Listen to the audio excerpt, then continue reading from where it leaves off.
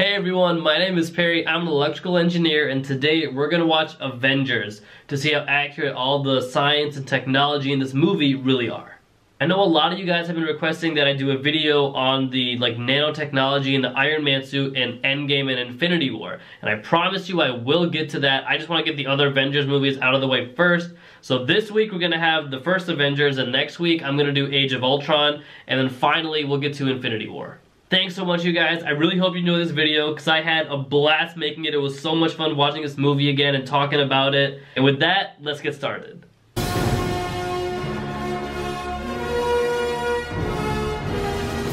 My calculations are far from complete. She's throwing off interference, radiation.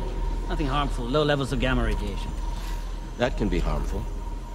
Actually, Dr. Selvig is right. Low levels of gamma radiation are harmless. They're not going to do anything to you. High levels of gamma radiation are a whole different question. Gamma rays are ionizing waves, which means when they get in contact with you, they're either going to knock off an electron or put one on. An ion is an element or a molecule that has a different number of electrons than it normally comes with. Cations are more positively charged because there's one less electron, so one less negative makes you more positive, whereas anions are negatively charged because one more electron or one more negative will make you more negative. Gamma rays will usually produce cations, and this is why that's important, because in reality, when gamma rays do interact with water, they produce what are called hydroxyl radicals. You don't want those in your body. Those are probably the most reactive substance that I can think of on Earth. I mean, they latch onto anything and it starts to decay and destroy whatever it is they come in contact with. That's why gamma rays will affect your DNA and just start to decompose your body slowly and slowly. And this is how you develop cancer. And long story short, long-term exposure to gamma radiation, you will die. It's a discussion of how long you have to live, not if you can survive it.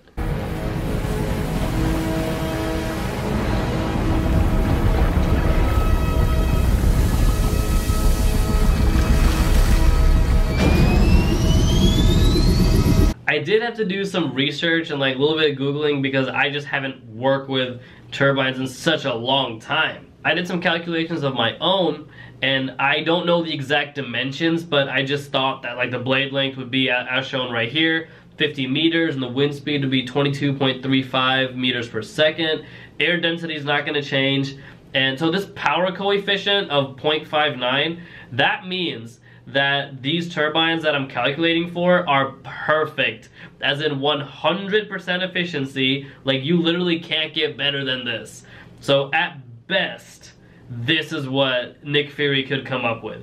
So the total amount of power needed to keep a fully loaded Boeing 737 in the air for 1 day with limitless fuel is 30.8 megawatts. That means if Nick Fury built 4 perfect turbines, then at best they could produce enough power to keep 4 of those planes in the air for 1 day. This is not counting how much energy you need to actually spin those turbines at the 50 miles per hour or the 22.35 meters per second, because you definitely will need a powerful motor to get them going. I'm also not counting the amount of energy it would take to actually lift this whole thing out of the water and get it into cruising altitude in the first place. But once you actually get them in the air, that's about it. You don't really have much power left to do anything else unless you constantly have planes flying up in the air to fuel them 24/7, which you can certainly do that, but this kind of defeats the purpose of having a floating fortress if you always gotta have a plane go up there and kind of give away its position every single day.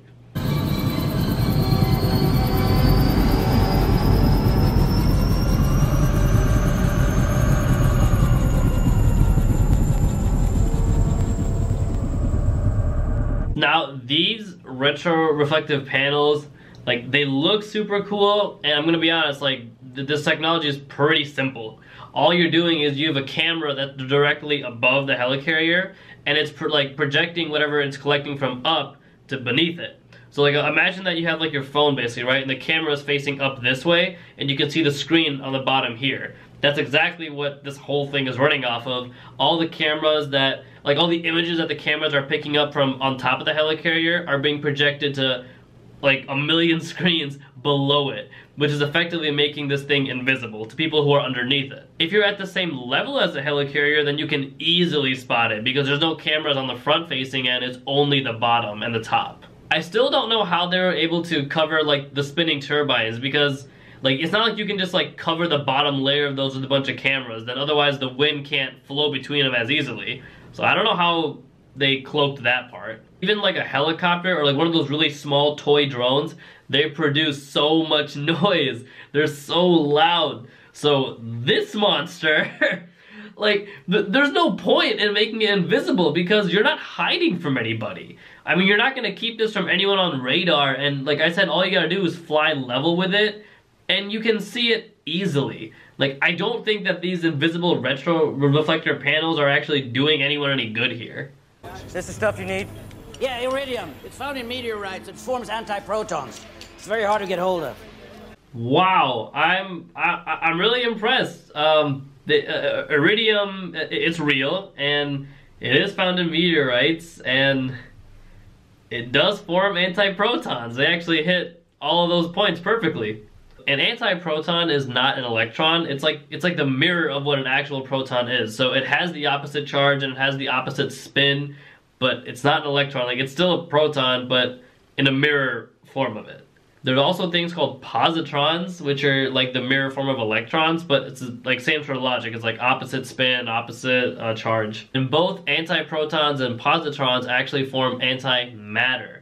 And this is what a lot of research is being done today to figure out what is it, how can we use it, like how does it work. I mean, this is a very, very large area of study, which I encourage a lot of you guys to get into. I think there's so much to be discovered in that field.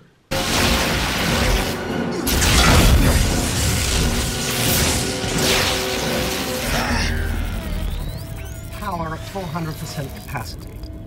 How about that? Now, when the lightning strikes the Iron Man suit and it charged it to 400% capacity, it's unfortunately not true in the slightest. In the event of a surge in voltage, electronic devices are programmed to short out and just completely shut down in majority of cases. All of these devices you use, they have an optimal voltage level in which they work, right? Or an optimal voltage range. So if you ever like overshoot or undershoot, basically if you ever go outside the optimal range of voltage, then the device either won't function properly or it just won't function at all. There are like capacitors and other components that can actually hold a charge, but like those have their limits too, and when you have lightning being shot at you, you're not gonna charge everything to its like highest potential and then beyond. Like, everything has its limits, and you can't exceed them, because if you do, the electronic won't work. It's not like it's gonna work way better or way faster, it just won't work at all. Even when you specifically design a way to harness the power from a lightning bolt, you almost will always fail, because for one, like, not all bolts have the same power. So it's not like you can build something that can only absorb a certain amount of energy or take in a certain number of voltage. Like, there's just too much uncertainty with each like lightning bolt that strikes. Tony Stark wouldn't have 4 times the amount of power he usually does. The suit would probably just altogether stop working. Because it's connected to the arc reactor in Tony's chest, I think when that lightning bolt strikes him, Tony will certainly die. I mean, I don't think there's a way he can actually walk out of there alive.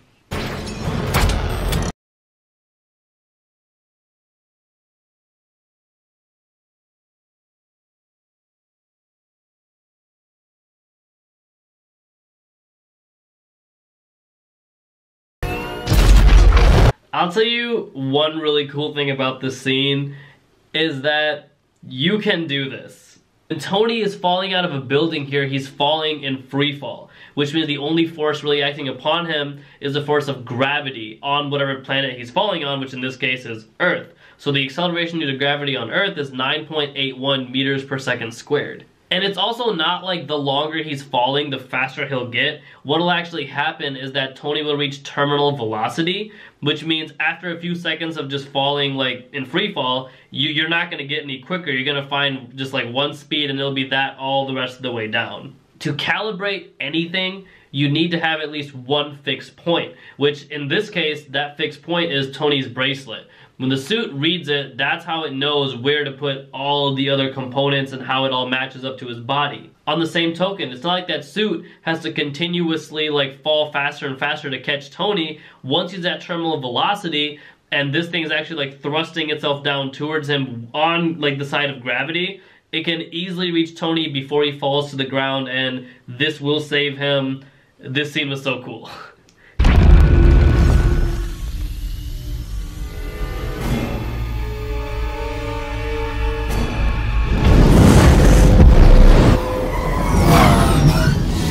So this is essentially a wormhole in space, and it's connecting one area in space with another area on Earth. And let me get a sheet of paper. So this is how a wormhole works. In this highly detailed diagram, basically you have something going into the wormhole here, and normally you would have to travel, if you want to go from this point to that point, you'd have to go along the dotted line and just basically follow it through space. However, what a wormhole is doing is you're starting like in this circle, and you're skipping all that distance and going directly here, and how you do that is space will actually fold itself like this. All of that like extra space right here that normally you would have to travel is completely bypassed. It's like a shortcut in space.